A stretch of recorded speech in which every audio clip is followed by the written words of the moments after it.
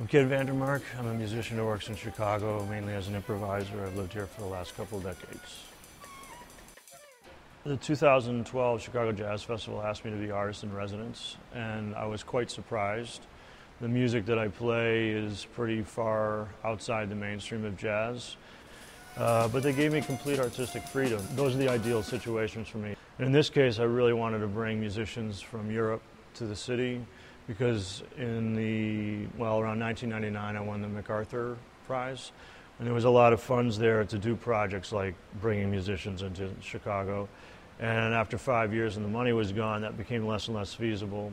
But I wanted to do it, and I wanted to bring the musicians in, and the performances went great. I mean, the audiences were super receptive, and I've always found that the audiences in Chicago are extremely open-minded. I've been very lucky to do what I do, and I'm very fortunate to make a living doing what I'm doing.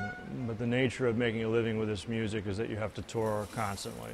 The nature of the music I play, it's avant-garde, and it's not populist in terms of trying to have huge record sales or whatever, have big shows, play to thousands of people. A lot of it's much more intimate and on a scale that's like a couple hundred people instead of 2,000 or 20,000.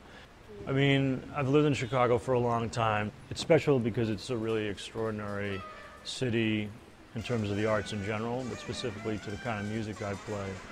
I mean, I spend a lot of time on the road. I go to lots of different cities around the world.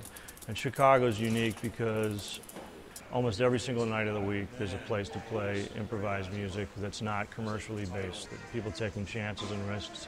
And there's an audience here for that music. And there's no other city like that. I mean, Stockholm's not like that, Vienna's not like that, and there's really no other place like it. It is extraordinary and very special for that reason.